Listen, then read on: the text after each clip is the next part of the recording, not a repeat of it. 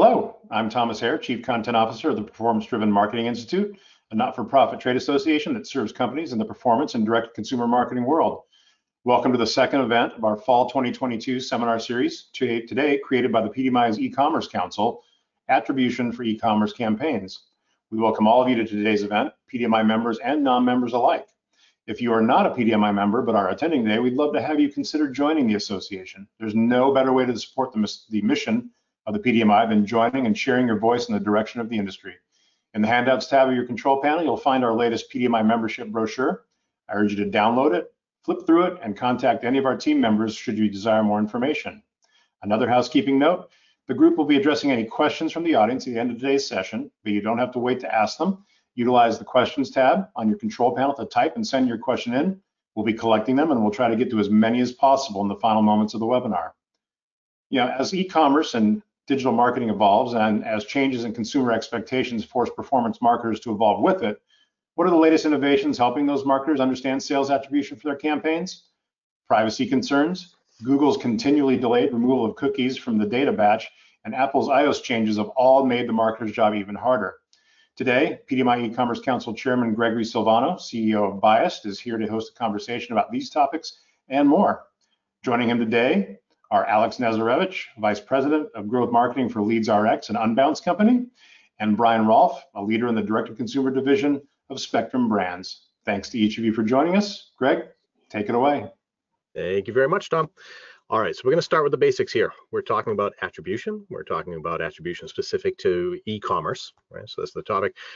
Alex, what does that mean, right? What is attribution related to the e-commerce world? Yeah.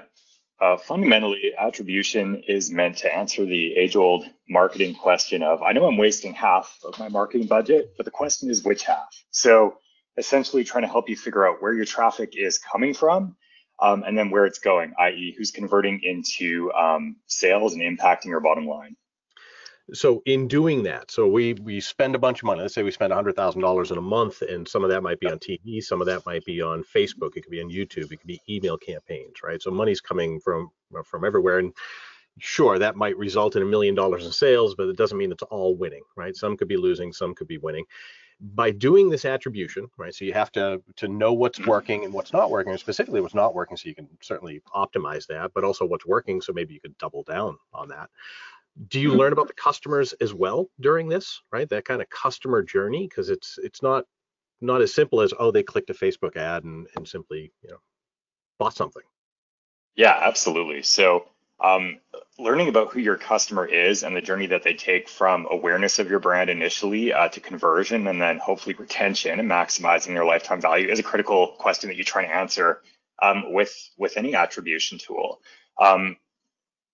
Attribution started out to understanding, what is the most efficient channel to get the next sale? As you scale your marketing budget up, how do you make the case to spend more, to drive more sales? But where that leads you, and where it should lead you is who is the customer and what really makes them tick, and what content is most effective at every stage of the funnel to help them move to the next stage. So that's absolutely a big part of it.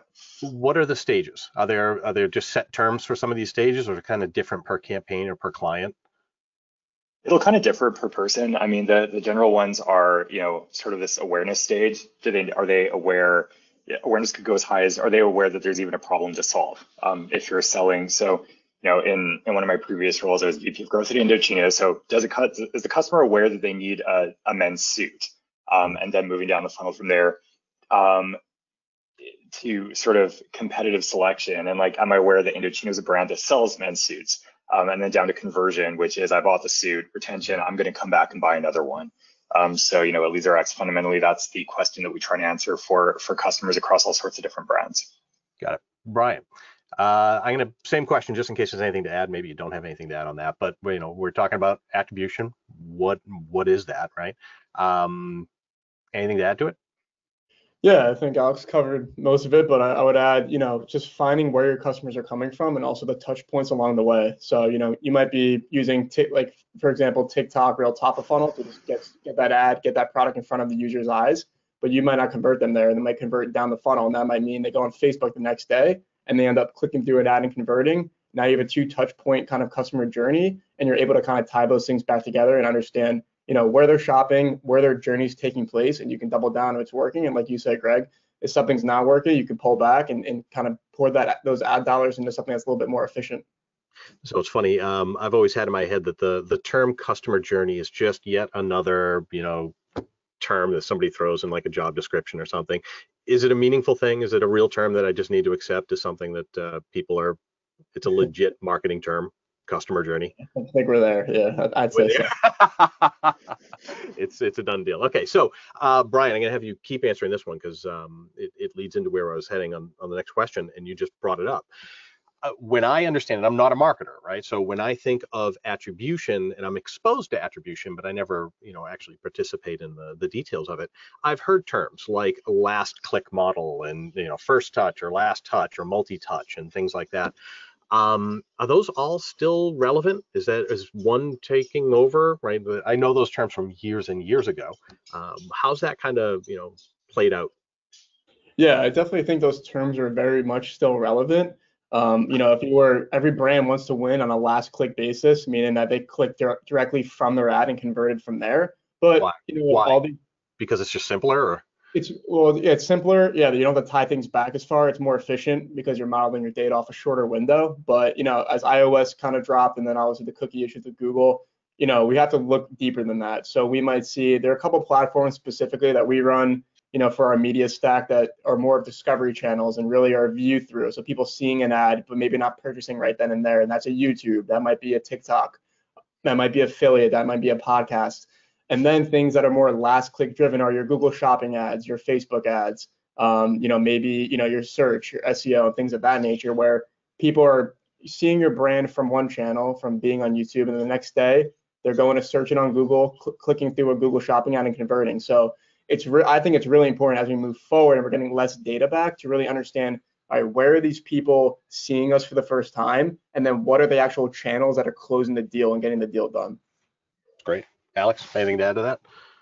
I mean, yes to all of the above. And also, I would say this, outside of the immediate marketing function, it gets more and more difficult to explain how crucial each channel can be, not only in terms of converting more customers and translating that to sales, but from an awareness standpoint. So Brian really touched on that, about there are some channels that are just better for building that awareness and audience engagement further up the funnel. But that's difficult to explain maybe to the finance team, for example. So if you're using a multi-touch attribution model, if you're looking further back into the customer journey, you can explain using data what we know intuitively to be true, which is that customers will become aware of our brand in a given channel and maybe convert through a different one.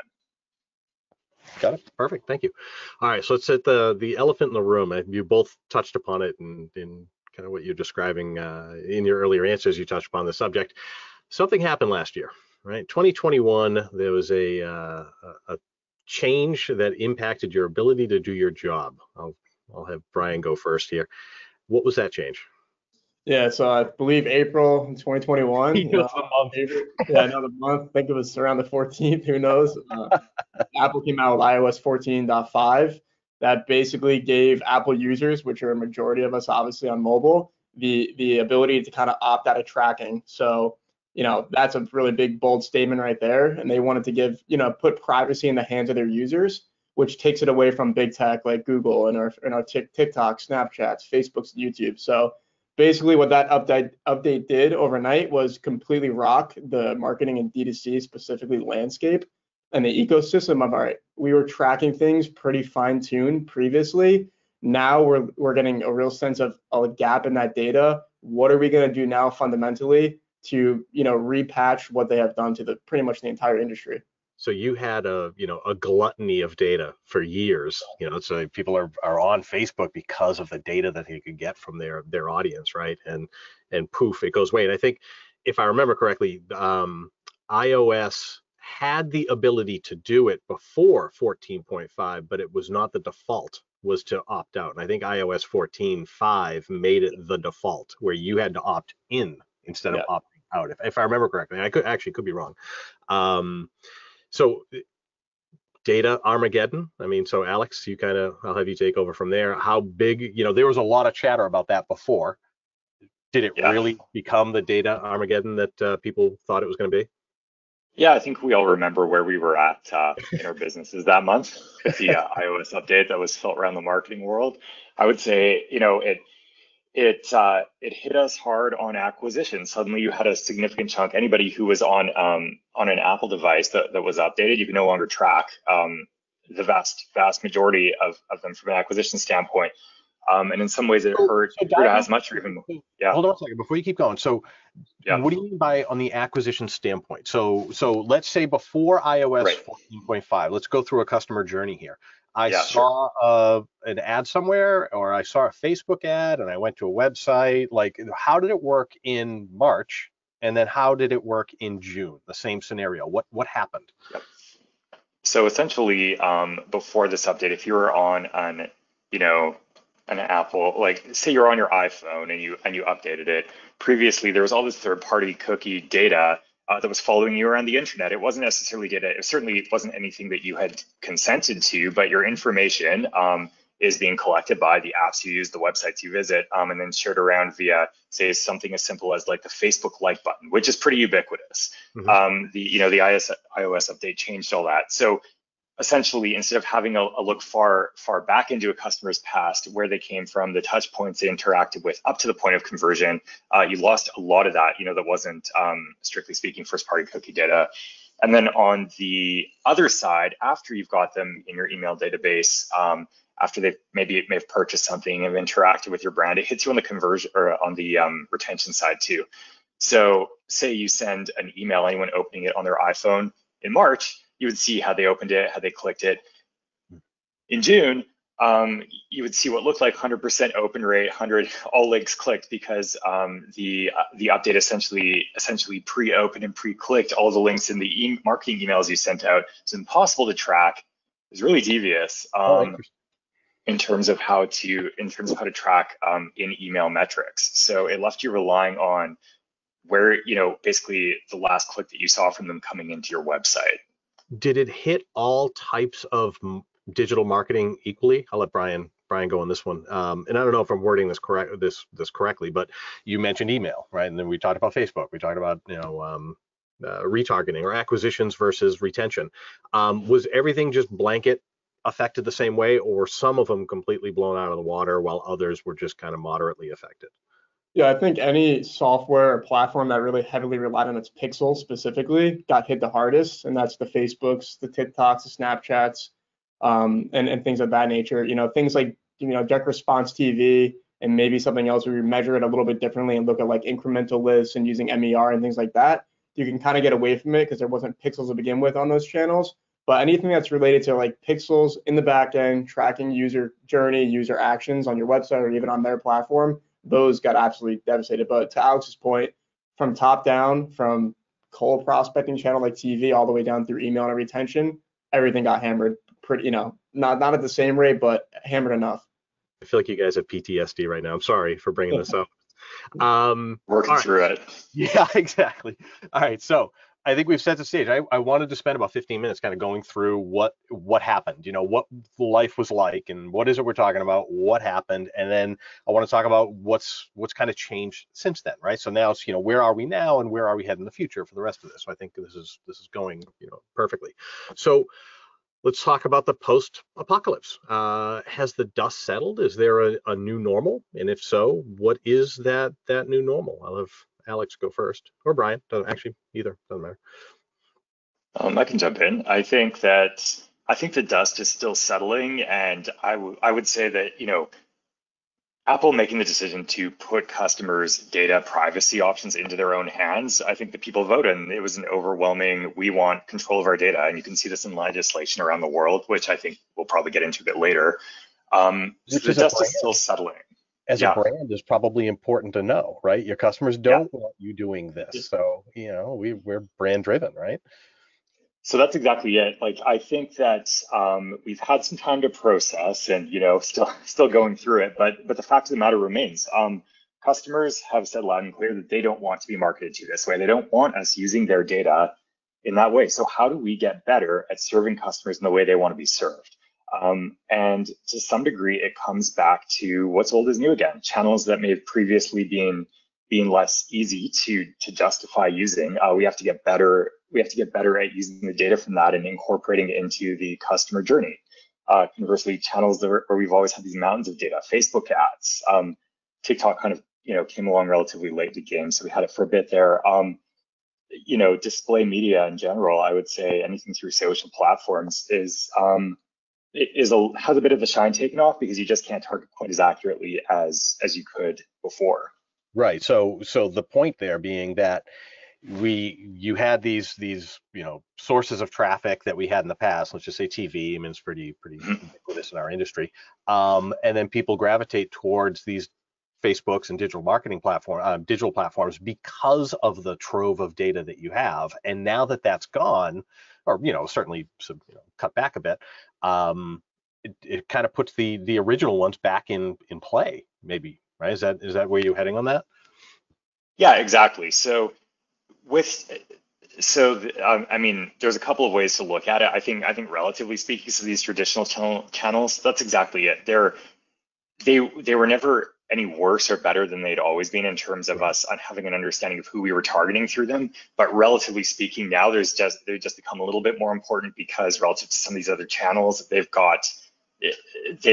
look better by comparison. But part of it too is I think that for some time we were able to coast on this, maybe surf on this tsunami of data that was coming at us. I think we've all had the experience where we purchased something online. I bought a pair of boots a couple of weeks ago. I won't mention the brand, but I bought the pair of boots, and then the ads followed me around the internet for 1 or 2 weeks after that. Like, I bought them, they were $300. I'm not going to buy another pair immediately.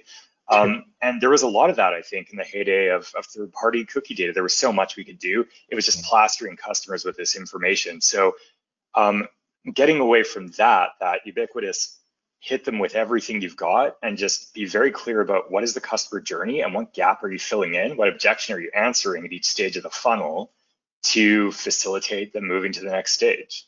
Which could actually benefit us, right? Us being people in D2C, it means we all have to do our jobs and we can't just get sloppy because it's easy to kind of do that shotgun approach, right? When you don't have that type of data, you have to actually plan a lot better, right?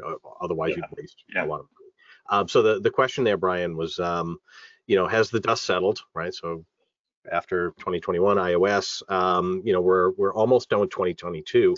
Is there a new normal for what you see, with the product type branding attribution that you do for the campaigns that you support? Is there a new normal for you? Are you getting into a routine now that there's just it's just new normal? I don't know how else to say it.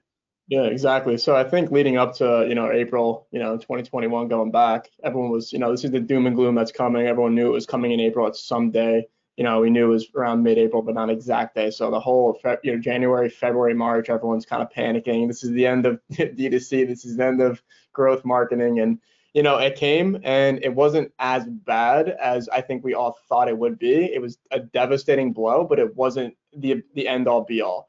And now you lucky us. And then fast forward a year from now, I think it really did change the way not only we do our marketing, it caused us to simplify things inside channels, consolidate things, and really take an MER approach. Because when you don't have that fine-tuned exact number or data point to each channel and how it is affecting your business, you have to take a step back and look at it holistically, saying, we're spending here, we're spending on this channel X, Y, and Z, what's our revenue, and kind of pulling those strings a little bit differently. Whereas, pre-iOS, you can kind of pretty much say exactly how many purchases came from Facebook, exactly how many came from Google, and it's not the way it is anymore. So the dust has settled. I think it hasn't gotten much easier, but it's become the new normal, like you said. And I think we're more comfortable driving these boats kind of in this landscape. Whereas, before there was a lot of worry and no one was really sure how hard it was going to hit and exactly what we were going to be able to do post its release. Thank you. The new normal, the new world post iOS 14.5, the lack of data that you used to have, Are there tools now? Are there platforms that have helped kind of mitigate that? I mean, help you do your job that might pull things together in ways that it didn't do before? I think you both mentioned that you've used them in kind of how you answered other questions. Brian, I'll have you start there. Do you use a platform that helps with data modeling for attribution? Yeah, so we decided to go with a platform called Northbeam, and it's exactly that. It kind of helps us get a better insight into our marketing efforts and attribution itself. So it's not just relying on one tool, right? We kind of, like Alex said, I think we all got a little lazy when data was so clean and clear, and we kind of had to take a step back and really dive in. So between using things like Google Analytics, using another third-party tool, a software attribution system, and then your own storefront, whether it's a Buyist or something like, or a Mojo or something like that, you're able to kind of take all three and really gut check your numbers. So I absolutely do think it's vital to use a tool because there's so much benefit that comes from it, not only from an attribution standpoint, but also the customer journey and see the touch points it takes to actually convert a customer. So I can't imagine not using one in this landscape. And I highly recommend using, they're all really good, and there's different purposes for each one, but I recommend getting one, kind of learning it, and really bringing it into your daily job and leaning on it as much as you can. Every platform has its own attribution, right? I mean, Facebook has its own, Shopify has its own, you have Google obviously has its own, TikTok has its own. What does a tool like this do? And actually, I'm going to stick with Brian for a second because Alex, I'm going to have you answer the exact same question.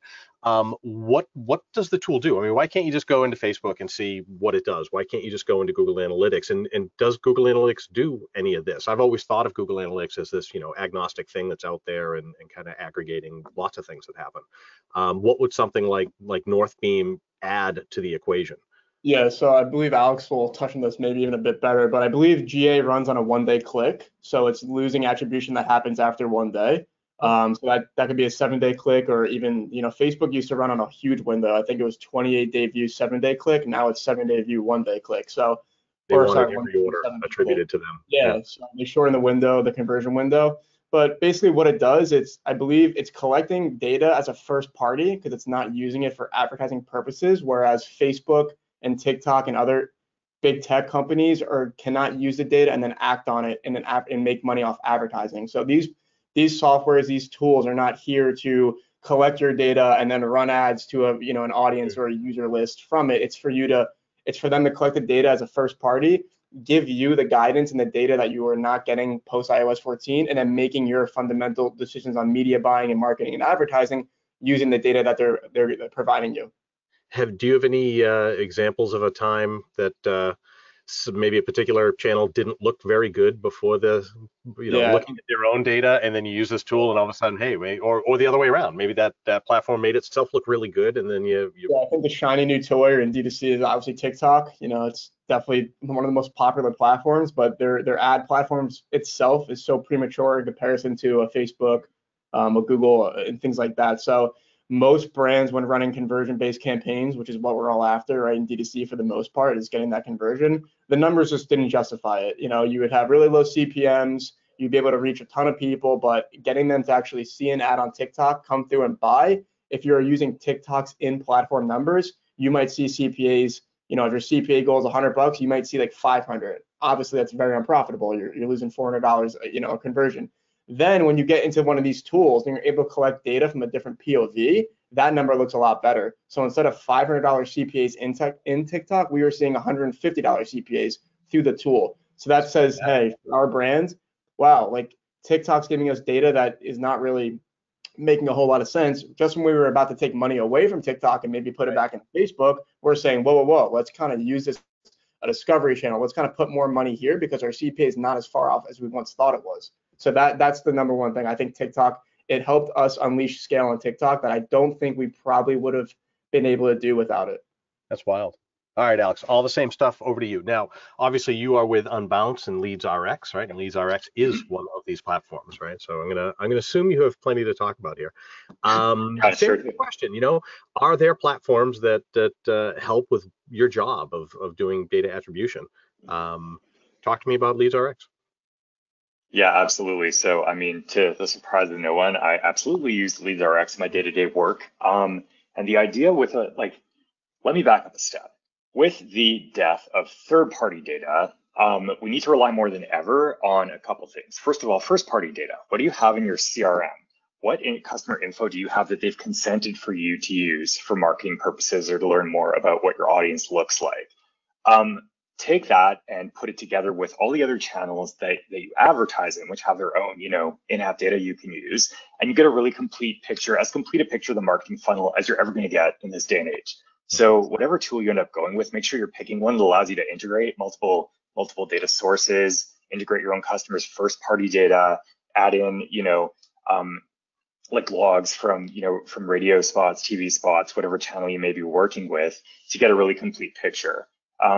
I would say that in the past couple of years, even before iOS Gate happened, it was getting harder and harder to deal with the preponderance of different measurement systems, like slightly inconsistent pieces.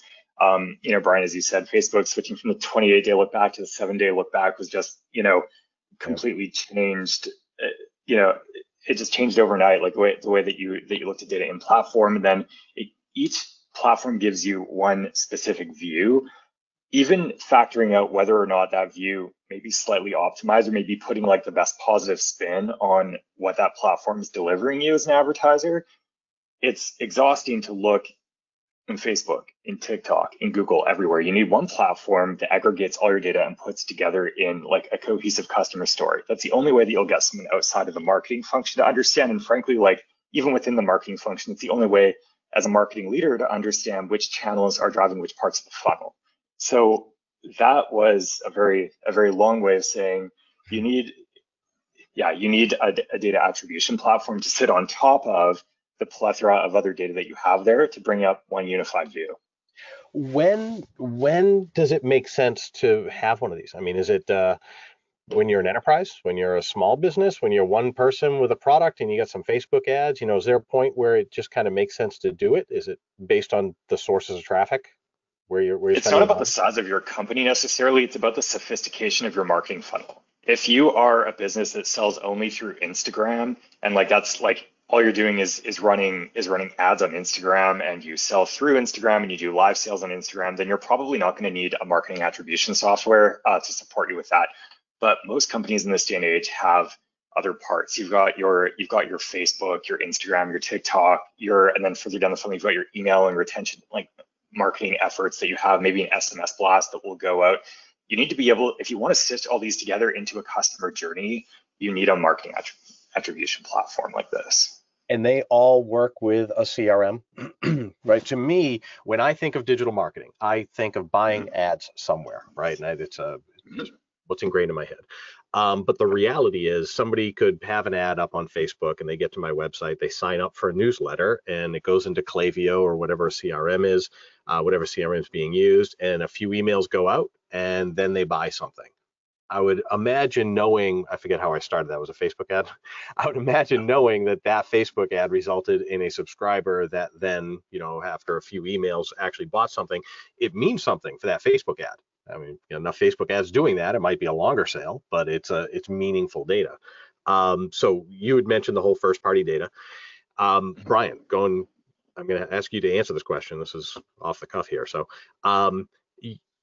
is the CRM ever more important nowadays? Like, is that a big part of campaigns? Is kind of like your existing customers and managing that in the CRM and having that as part of this? Yeah, I think absolutely. Especially, listen, if you're a brand with like a single hero product and that's all you sell, you're not relying on CRM as much and retention because people came and bought and they're probably not coming back. And there's a lot of those in this industry. But in the broader scheme of D2C, the big brands that have catalogs of 5, 10, 15, 20 products, sometimes 1,000, you need, that's absolute staple point. I don't think there's ever been more effort put in on the retention and CRM kind of focus of the business, because that in tough times, like in a tough macro headwind like we're at right now, if you can rely on your retention practices and your bottom of funnel and some of your owned customers already, you're able to kind of market to them more cost effectively. You're able to keep them longer and build out their LTV. So I don't think there's ever been more of a focus. I think that was one of the big things with us. We really doubled down on email like 2 years ago. We want to make email a big part of our business. We want to make it 15% of our overall online revenue.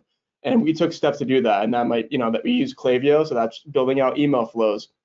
understanding if people buy this product, they're probably going to buy product C. Maybe if they bought product B, they're probably not going to buy product D. So just understanding kind of your customer is very, very important. And the one thing you do own, Apple took a lot from us, but the one thing you do own is your customer list and that loyalty with your customers. So you really want to maximize not only their perception of your brand, but their loyalty, because if they can keep coming back over years and years and build up that LTV, it really helps the business thrive in the long term. I mean, it's the textbook answer of why D2C exists, right? You want the direct to consumer. You want that customer to be your own. So brings me to an Amazon question, something we actually didn't talk about earlier. You buy something on Amazon and you are Amazon's customer, right? That's not a D2C environment. How do any platforms or any solutions or anything, how does Amazon fit into your modeling? I mean, if you run a commercial on Discovery Channel, you're going to get Amazon sales. I mean, it's inevitable. What do you do there? Either can take it or either can say, no, I'm not answering that.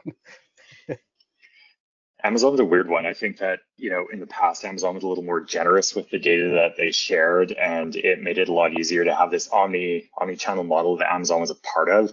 More and more, they're kind of following this walled garden model where it's more difficult to understand not only the personally identifying demographics of the people who are shopping for your product, but then the breadth and depth of data that you're able to take out of that and export is basically nothing now. So Amazon is pretty aggressively driving themselves as a funnel through which you want to drive your business.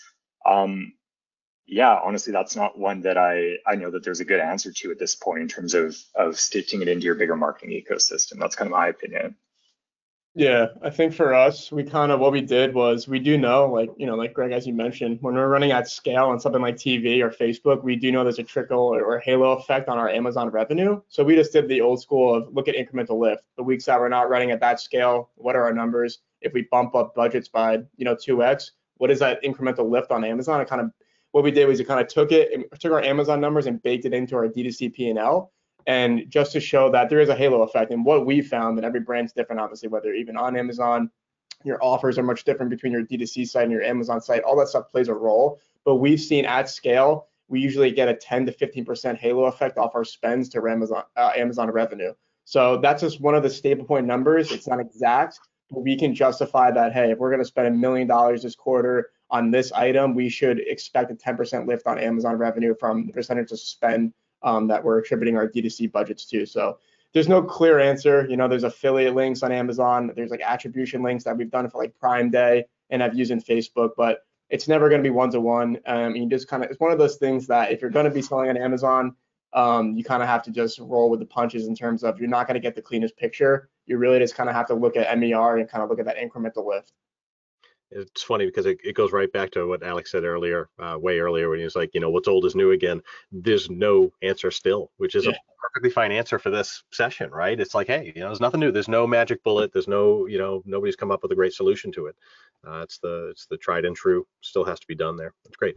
Brian, you had mentioned when we talked yesterday, and I don't know if I wrote it down correctly, and I'd never heard the term before. You talked about Facebook ACS. It was the idea that or the functionality in Facebook where they can do some attribution on their side. Can you talk through that before I want to move? We're going to move on to something else, but this is a good one. And I don't know I don't know if the functionality is good or used, or if it replaces a marketing automation tool, doesn't come close to one. But it was interesting when you described it. So. Yeah, so the ACS campaign doesn't really replace functionality of like an attribution tool. And we all know that Facebook's attribution right now is definitely a little wonky. It's usually overinflated at times. It's model data. It's never, I believe now it's like they take it from the time the impression was served as opposed to like the time they converted or vice versa. So very murky waters still. What ACS is basically more of a campaign structure. So basically what you're saying is, we're going to double down on Facebook's machine learning and AI, all the data that they do have, and let them do a lot of the heavy work. So instead of having 5 campaigns for 4 different products and then 5 ad sets in those campaigns and then 10 ads each, you're basically saying, here's Facebook, here are our top ads, here are 50 ads, here are 20 ads, one audience going really broad and letting Facebook attack it. And on the plus side, On the plus side of things, obviously it gives us a lot less to manage. We don't have to go into every single ad or ad set and make, optimizations on a daily or weekly basis. But you also have to trust that you believe in what Facebook believes in, which is their tool, their data powerhouse is better than you. The AI is better than a human. And if you're willing to kind of accept that, then, we've seen really good results with it so far. I think the issue comes is it's a beta right now and it's only out to like 10% of people. So if only 10% of advertisers are using it and getting good results, what happens when it's available to 100% and we're all bidding in those same audiences? Like, is it really going to be that effective? Or is Facebook just giving the beta users, the golden audience, and then when everyone gets it, we're all fighting over it, rising costs all over the board? Do they give you good data at the end of it, or is it a black box? It's the same data that you would get in any other campaign. They track everything on platform. They're tracking, right? Your CPCs, your click-through rates, your video views, et cetera. That's their first-party data, I guess, right? But anything conversion-based, once they leave Facebook and go to your site, that's really where the attribution tools come in, where we need that picture painted a lot more clearly than relying on, Facebook said we had 200 orders this week. It was really 180, or really it was 220. That difference in 20% being 15, 20, 25% off is make it break it for a lot of small brands.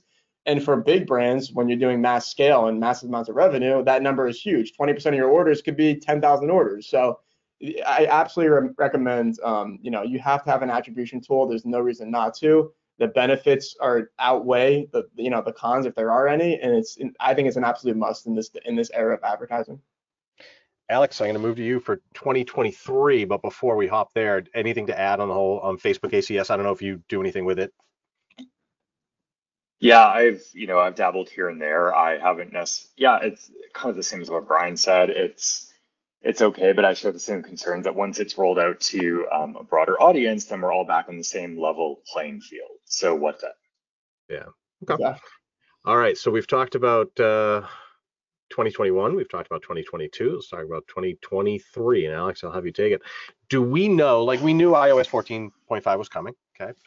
We know how it kind of shook out the way that people thought it was going to shake out. Maybe not as bad, but certainly not. It wasn't an overblown problem.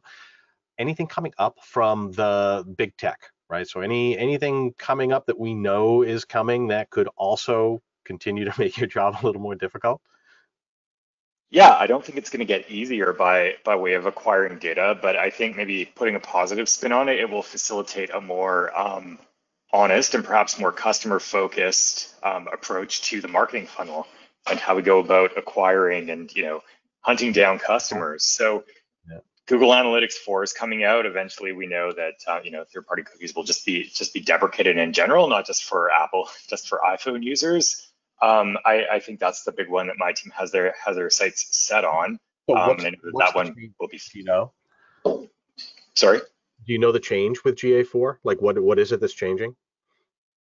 Originally, the plan was to essentially deprecate as much personal data that you could really access through the platform as possible, but replacing it with some better features such as, a little bit better in-platform attribution, which had always been somewhat lacking within GA itself. From what I understand, it's kind of updating here and there every week. I feel like some new info comes out. It sounds like they're maybe pushing back the full deprecation of third-party cookies as much as they can, for example. But that's the one I've got my sights set on. And I think it just comes back to that coupled with legislative changes. GDPR has been out for a while. We see stuff like CCPA coming down the pipeline. I think other states will follow suit soon. If California goes one way, you might as well treat your American customers that way as well. So I would say that the question continues to be not to fight against the reduction in third-party data, but to figure out how to move past it. It's first-party data is king. Make sure that your CRM system is on point. Make sure that you're getting enthusiastic and informed consent from your customers for marketing purposes. Make your emails worth subscribing to. Make it worth it for them to be in your brand ecosystem, and they'll reward you with marketable data that you're permitted to use. Which is a right answer, right? I mean, that's what we should be doing. Brian, things like the government stuff, right? So CCPA, has that had an impact on what you have to do or what you have to work with at all, or is it just another box that gets checked and you have to? Yeah. Just Honestly, I does make think life that was just easier. another, yeah, it's another box that got checked. Obviously, like, I don't think anything phases us too much anymore after iOS. I think that was the absolute like nuke, right? And the other things are just little bombs sprinkled in. But I think once you get past iOS and kind of move on from it and understand this is the new normal, or just this is the way it is, you know, we've all made strides to adapt to it. I think we're all a lot more comfortable. I feel like at least for me, I feel way more comfortable in our advertising efforts and the data we get back now than I was 8 months ago. So I think we're in a good place. It's not going to get any easier, like Alex said, but you know, not that we're at rock bottom, but we kind of understand the climate and we're just moving forward. So, you know, CCPA and GDPR and things like that, they're going to come and they're not going anywhere. But I think the one thing that I think is interesting to bring up with the whole iOS thing. So, you know, I was talking to my mom, who's a little bit out of the loop with Apple and you know how advertising works. You know, Brian, how do you track us? Like, how do you know? I saw a video. Why am I seeing it 2 days later? Hey, mom, you know, you have a Pixel, blah blah. Explain her the process. The big thing is, I think most Apple users, just regular, you know, regular people who are non-advertising, thought that if they opt out of tracking, they're not going to get ads anymore. Like, oh, I'm going to get less ads. That's actually completely not true. You're actually going to get probably more ads, unpersonalized ads. So now, if you're a football fan and you get an ad for a Steelers jersey, that might, you know, might annoy you that they know that about you, but you're not going to be mad over getting an ad for a Steelers jersey. Now you may get an ad for a toothbrush, and you're like, wait, I wasn't even looking at toothbrush. So it's not negating the amount of ads you're going to be served. It's the same amount of ads. They just tend to make a lot less sense now on why they're even getting hit with that ad. So I wanted to clear that up because I think that's kind of never really been talked about too much. And I think the average user didn't really understand that, oh, I'm opting out of tracking. This is amazing. I'm not going to get hit with any ads on Facebook when I scroll. No, it's not exactly what it is. It's just personalized ads. You had talked about the climate, right? So government regulation, climate. What about the business climate? What about your bosses, your end users, your clients? Do they get it? Do they understand that things are different, or are they asking for things that you just cannot deliver anymore? You know, what's that like on the other side of your plate? Alex, what have you go?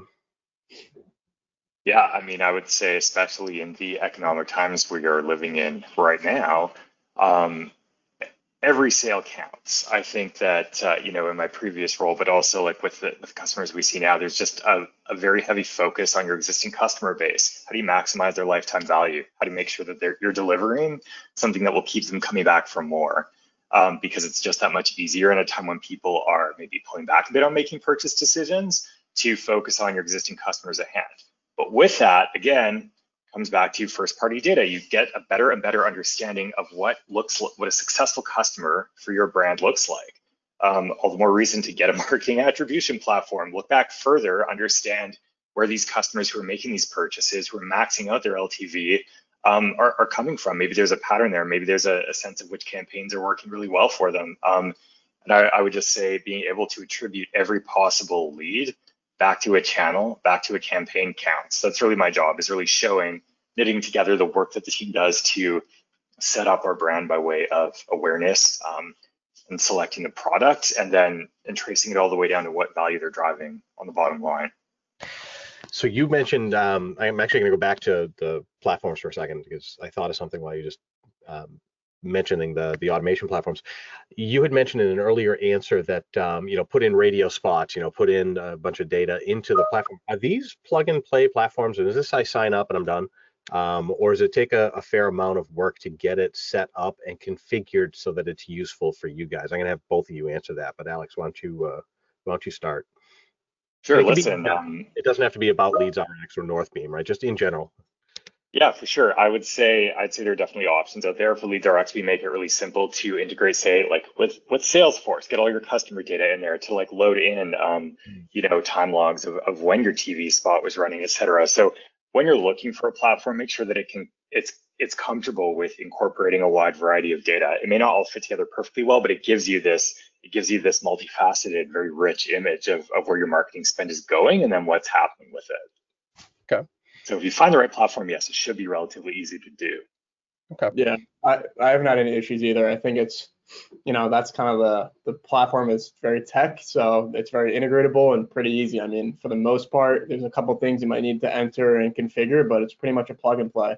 And it's basically just as soon as it starts getting data from your storefront or your backend or wherever the case is pulling from, it's kind of game on. From that point on, if you look back 30 days from when you integrated with it, it's pulling data from that very first moment. So yeah, I don't think there's any trouble in getting integrated. It's nothing, fearful to do, or I don't know if I can do this and integrate it. I'm sure the teams are there to help integrate, and that's part of their job. And then once it's in there, it's game on.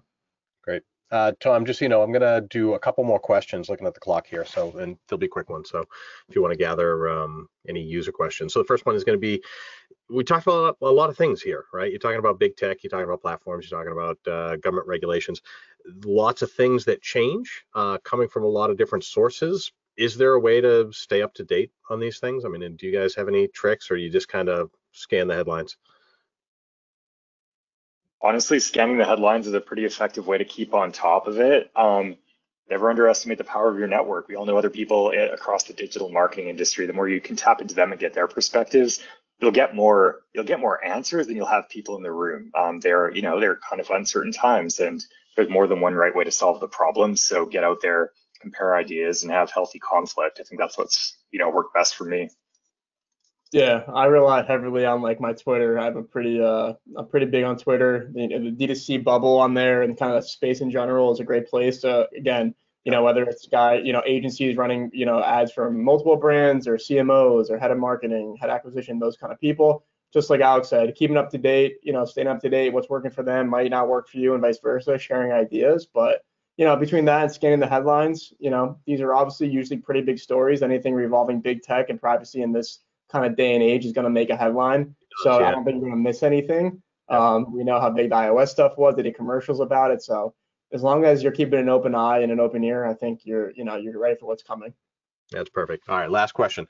I see all the time people who are stuck in what they knew 5 years ago, 10 years ago, right? It's just one of those things. In any industry, it doesn't matter what it is. They learned it. They got their skill set. Programmers. I'm a software developer, and you got somebody that's still coding as if it's 1995, with no modernization whatsoever. So let's say somebody who is watching this right now has a digital marketer, and maybe it's an agency, maybe it's their cousin's X that happens to do digital marketing for them. What question would they have to ask that person or that agency, or what red flag would they have to look out for to know that this person understands that things are different now, right? Is there any simple way to kind of flush out somebody who does not pay attention to this and is just trying to plod through the exact same stuff they were doing 5 years ago? And I don't know, this is a question last minute, That's a very good question. I'm thinking. I think I'll go first, and then I'll let Alex take some more time to think. I'll kind of wing it. I think, if you're running a business and you're on multiple channels, and if the advertiser or the marketer or the agency team isn't asking for a holistic P&L or holistic true total of orders, and they're just giving you what Facebook reported or this is what we saw from Google, that's a major red flag. I like that. And I think that's a big one, because the truest form is what is in your storefront, whether you're on a Buyist or a Shopify or a Magento, whatever the case may be. You can't have more orders that on Facebook than actually happen. So if they're not digging in the trenches and trying to figure out, all right, what are the real numbers in the back end of your system? How do I kind of compare it to what we're seeing on the front end of some of these ad platforms? If they're not doing that and they're just feeding you what Facebook's feeding them, I think that's a pretty big red flag. That's a really good one. All right, Alex, beat that. Oh, that's going to be tough. So I'll start out by hijacking that answer and saying, if they're talking exactly that, if it's too much on the in-platform data side, if you're always talking nothing but impressions and views and reach, then that's not doing anything for your business. Like, find you somebody who is intent and demands your support in digging all the way down to the level of conversion, or even all the way through to customer lifetime value. They're asking the real questions about how am I helping you invest your money wisely. On the other hand, be careful of people who deal in absolutes. Even with the best possible attribution setup, there's always going to be ambiguity. This is the world we live in now. Attribution is meant to give you a lens into it, and it will give you most of it. But we have to be comfortable as marketers with an element of uncertainty and shooting from the hip. So anyone who's going to tell you, I can track every single touch point and tell you conclusively, force rank all your channels, is basically, I don't want to say lying. Okay, yeah, maybe they're lying. They're Lying. exaggerating. So if they're not comfortable with being a little ambiguous and admitting when they don't know, then they're, they've got a bridge to sell you. That's all there is to it. Another good answer, man. I'm going to call that a draw. That was really good. Any questions I missed? Anything else that you guys thought of? Or are we going to hand it over to Tom? No, I don't think so. That was great. You guys did great. Tom, you still around? Yeah, I'm right here. Well done, guys. Drew a few questions in. Some may have been touched on in some way, but we'll give the respect to the questions where they came from. First one, what's the most challenging big digital publisher to work with on attribution and why?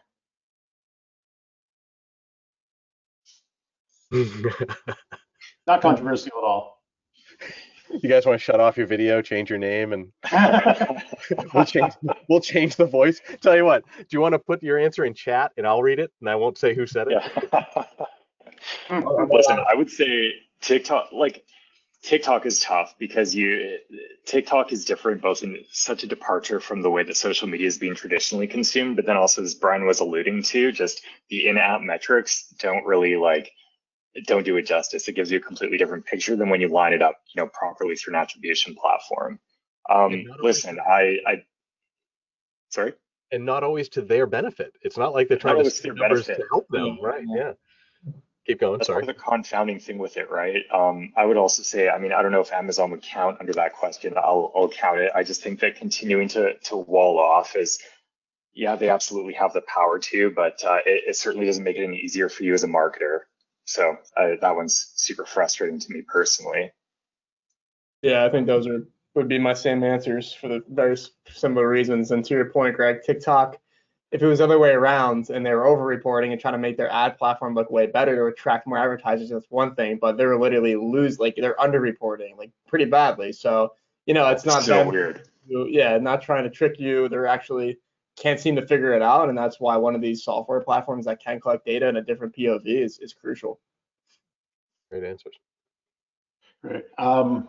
Next one, is there anything on the horizon from a technology perspective that you're excited about or have pinpointed to test when you have a chance? Oof. Honestly, I'll go first real quick. I think the attribution platforms are still so new and they're developing so much. Like when we first got, integrated with Northbeam, it only had, 3 or 4 functions. As that, time has went on and their ability for tech is to grow and kind of master their product to the customer, we've gotten more things. Now there's a cash flow management section. Now there's a finance section.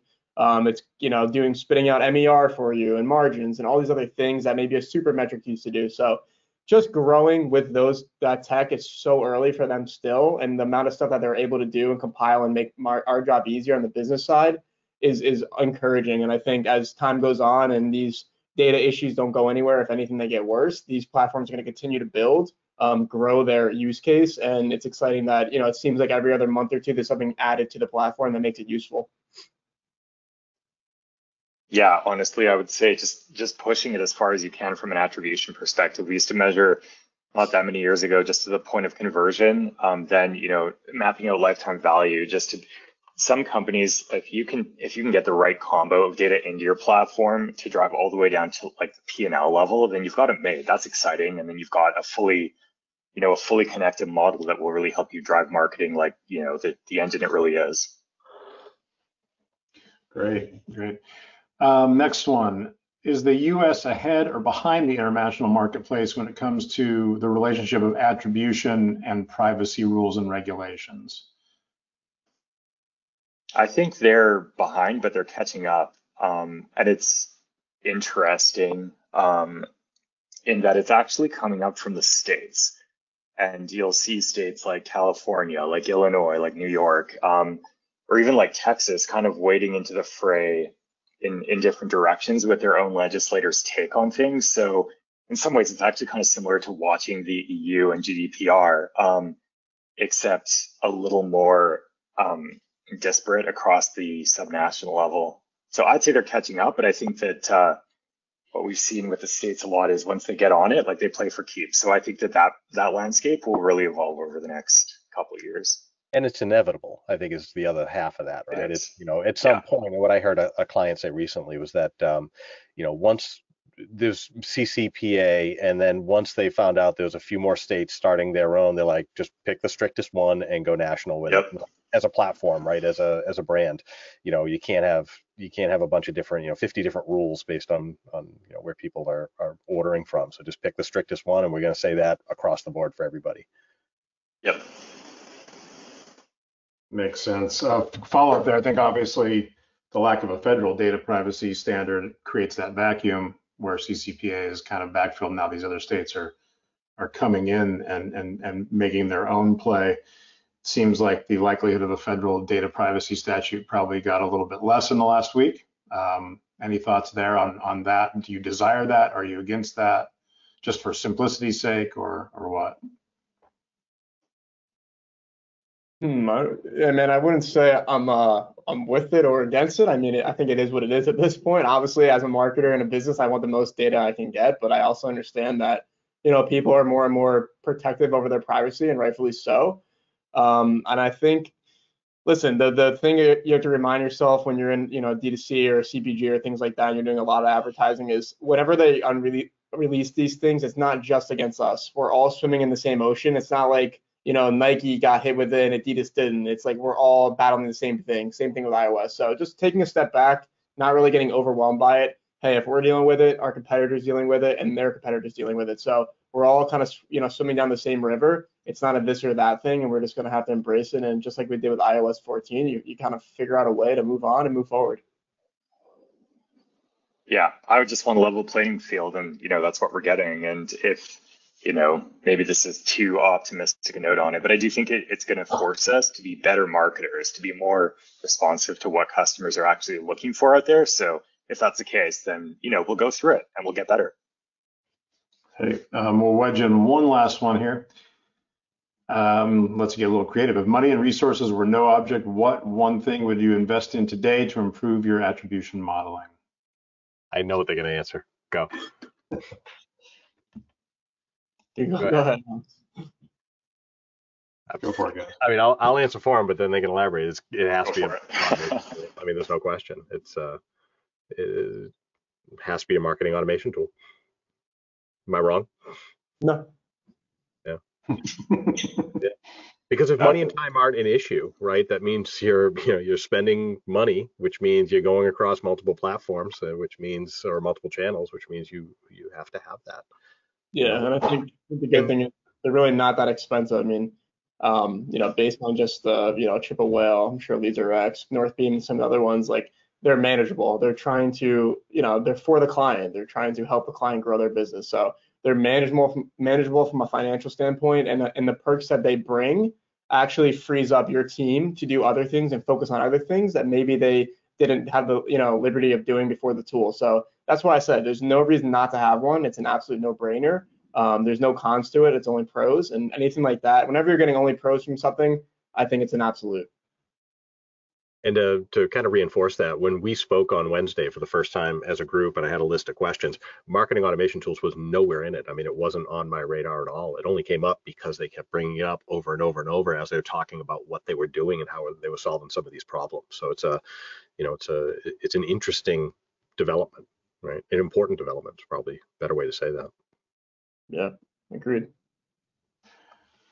Well, great. Let me rejoin you guys here.